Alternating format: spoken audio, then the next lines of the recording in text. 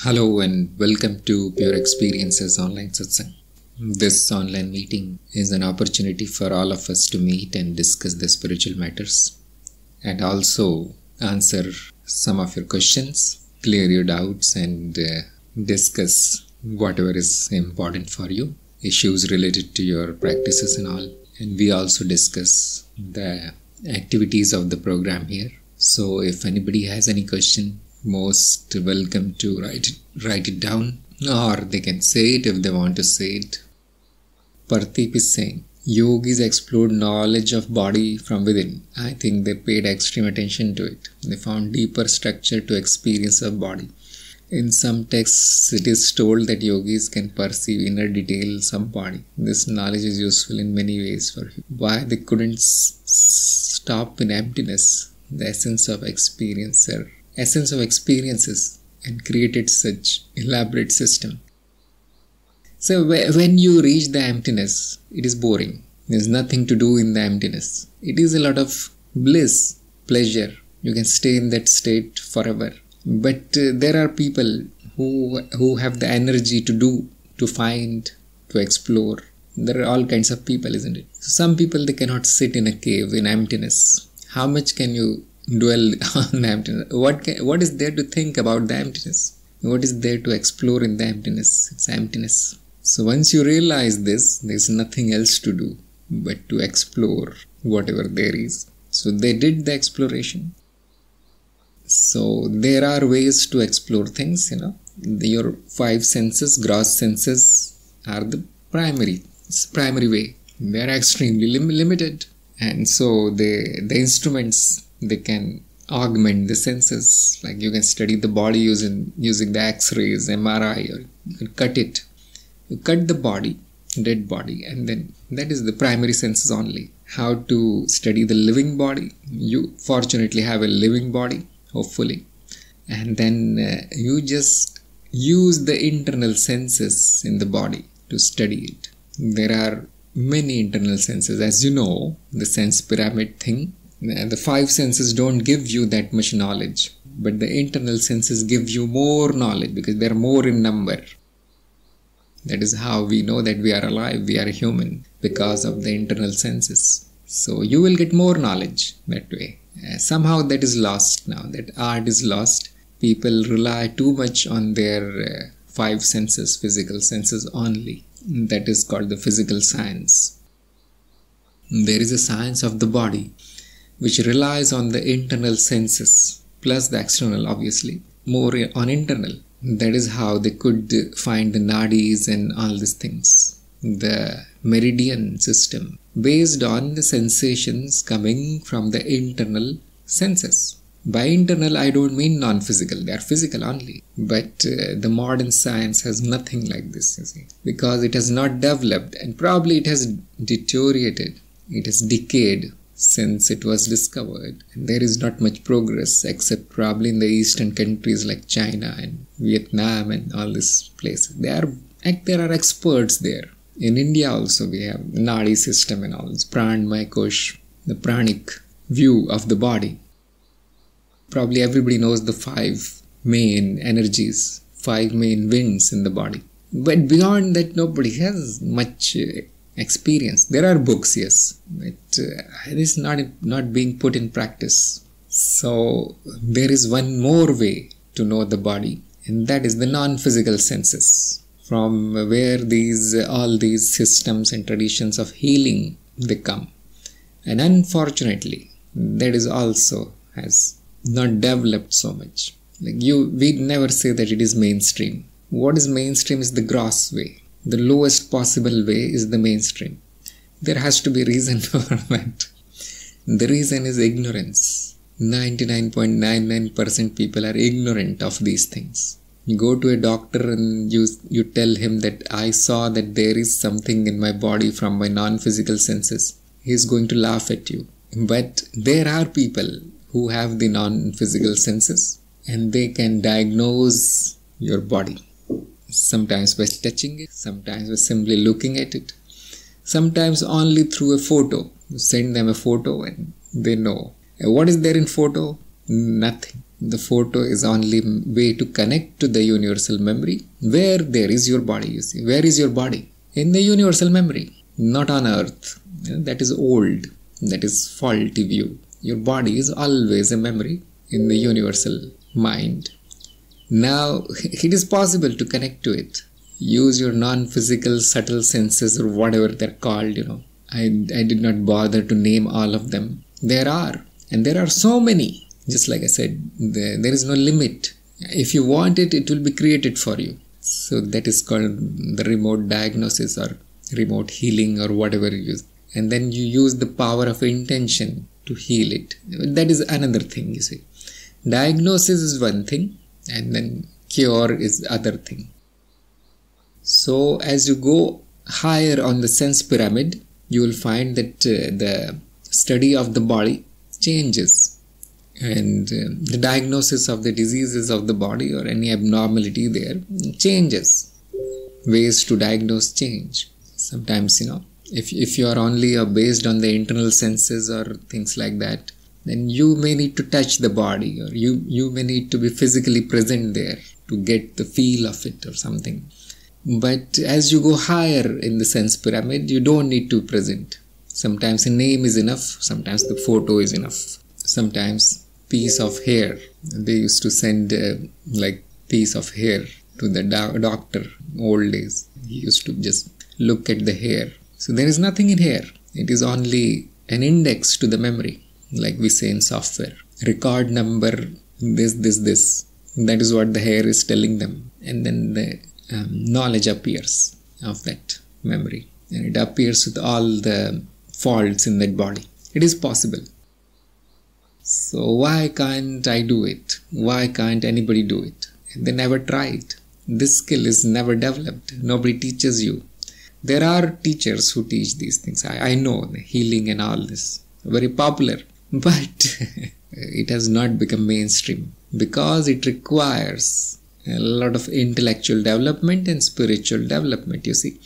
If you cannot use your internal senses or the non-physical senses or any more senses, what does that mean? Spiritually undeveloped.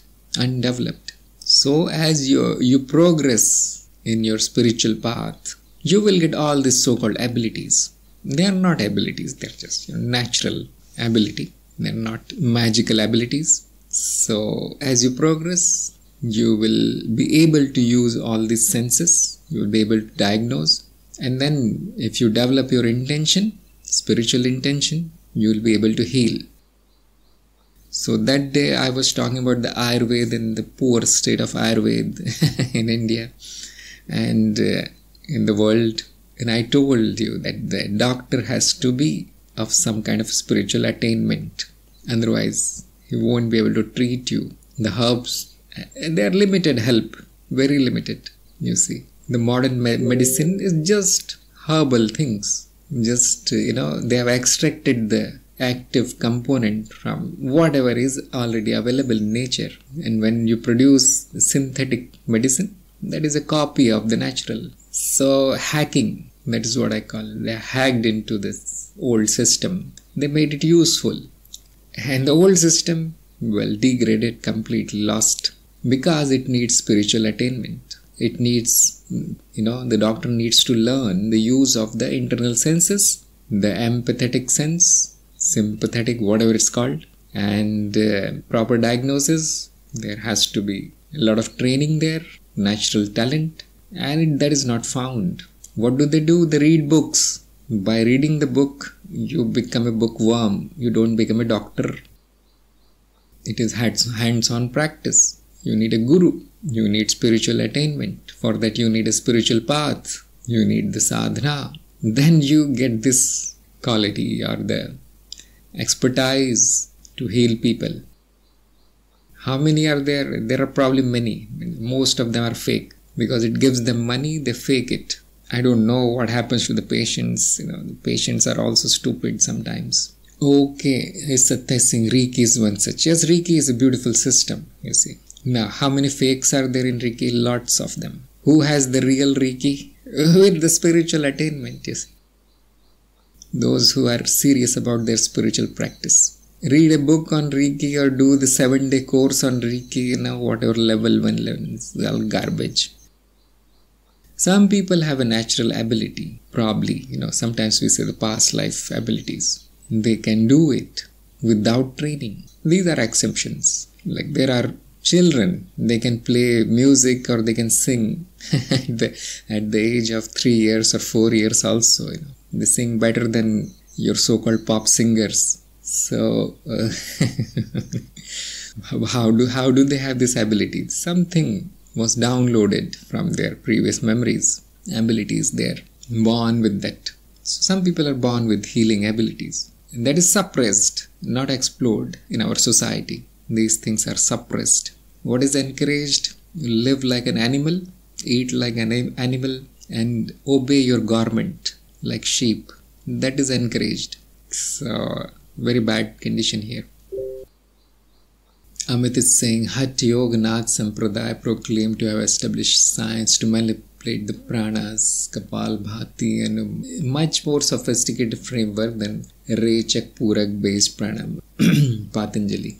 See, there are many systems, and which one works, which one is the best?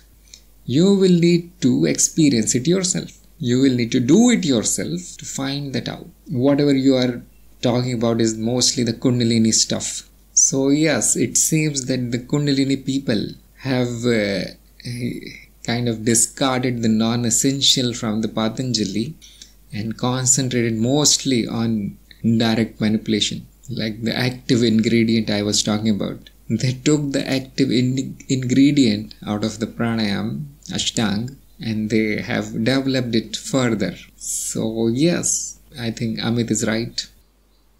You see, you bypass the system and then it becomes risky. You bypass the purification process, that is the essence of the Patanjali Yoga, and now it becomes risky because you see, impure body and mind, they start doing Kapal Bhati and all this, and they suffer forever. Whole life is suffering now.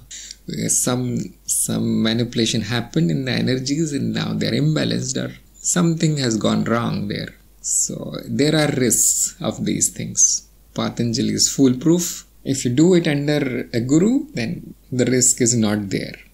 Do we really need all these things? No. The path of knowledge bypasses all these things. That is the only path that I have found where you get all the abilities without doing anything. How is that possible? We have these abilities naturally.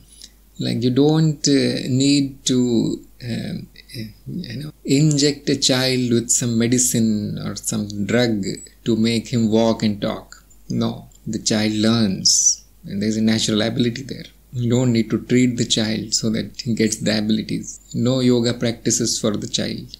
He gets this natural ability to walk and talk. So we have natural abilities like that. Don't need practices. So Partip is saying, your guru diagnosed you also upon Kundalini practices or activation. Is it the same diagnosed by non-physical senses? No. In Kundalini practice, unfortunately, no evaluation happens. They give it to everybody and then they hope that they will manage somehow, which is not correct according to me. So no diagnosis, no evaluation. It was simply given and then yes, it fails like this. Satya is saying, I understood that intention is the basic requirement. Nothing works without intention. Yes, when I talk about intention, I talk about the Tantra path, the occult path.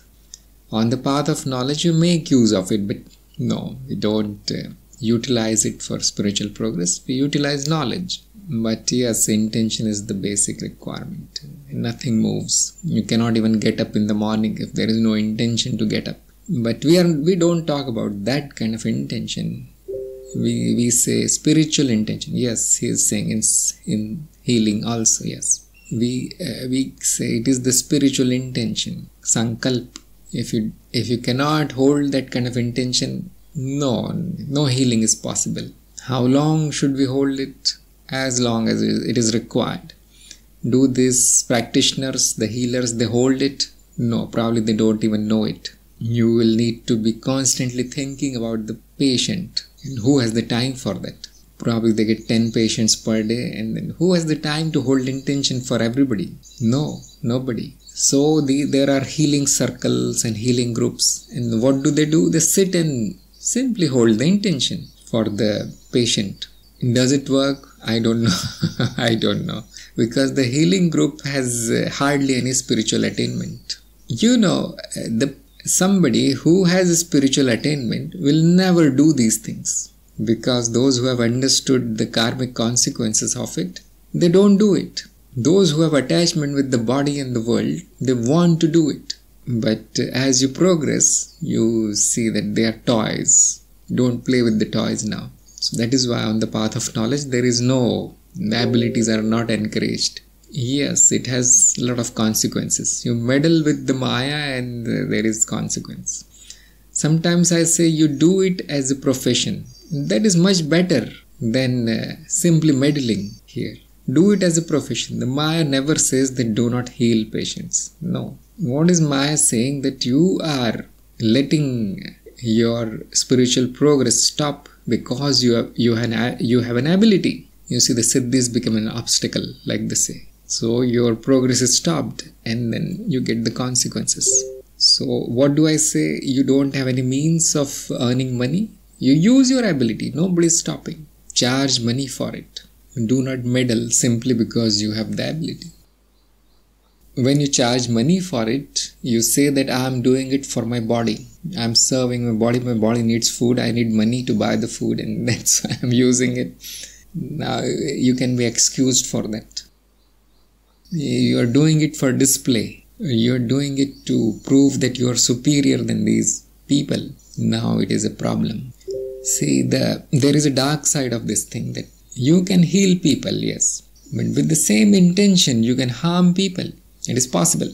That is the dark side of the occult. That is the left-handed path. So there are problems with these things, you see. Amit is saying commercial outlook messes up, or at the very least severely limits efficacy of Reiki healers, Ayurvedic doctors and Hatha Yoga. Yes, money has corrupted everything. So they see that patients have blind faith in such doctors, and they then misuse them. Because a patient has lost the ability to think. Why? Because totally frustrated with the disease, pain. Nobody wants pain. And they go irrational. They are ready to try anything to get rid of the pain. Nobody bothers about logical thinking at that point. Oh, he cures? Okay, I'll go there. And they charge this much money? Okay, I'm going to take that risk. There is a chance, 50-50 chance or 60-40 chance. So they go and they try it. So these healers, they survive on these miserable people.